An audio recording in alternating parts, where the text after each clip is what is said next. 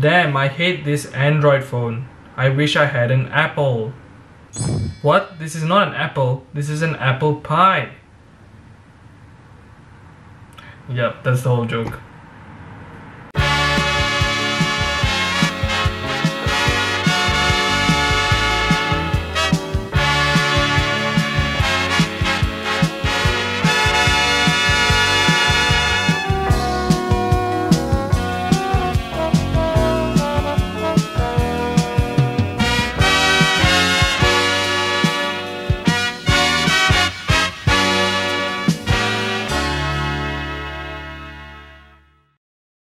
Hello everyone and welcome back, and in today's video I'm gonna try and recreate some apple pies from the one and only McDonald's. I feel this video is pretty suitable because there's actually one thing that my channel and McDonald's have in common, and that is, at the front of it is a clown.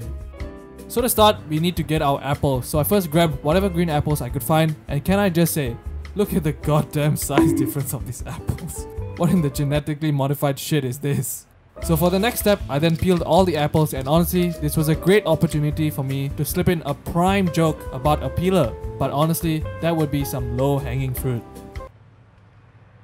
So once I peeled the apples, I noticed there were a lot of brown spots on the apples that were there for some unknown reason, but it was fine because I just cut everything off and chopped it all into small little chunks.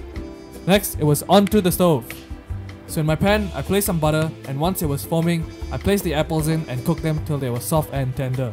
Once my buttery apples were soft, I put in some white sugar, brown sugar, some nutmeg and cinnamon.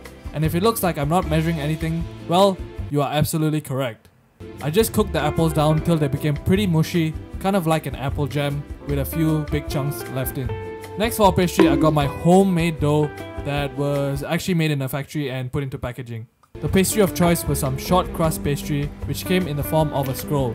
And while I have the time, I would like to thank the Academy for all the support they have given me throughout. So to form the pies, you first want to roll out your dough, which sometimes might reveal a hidden message about yourself.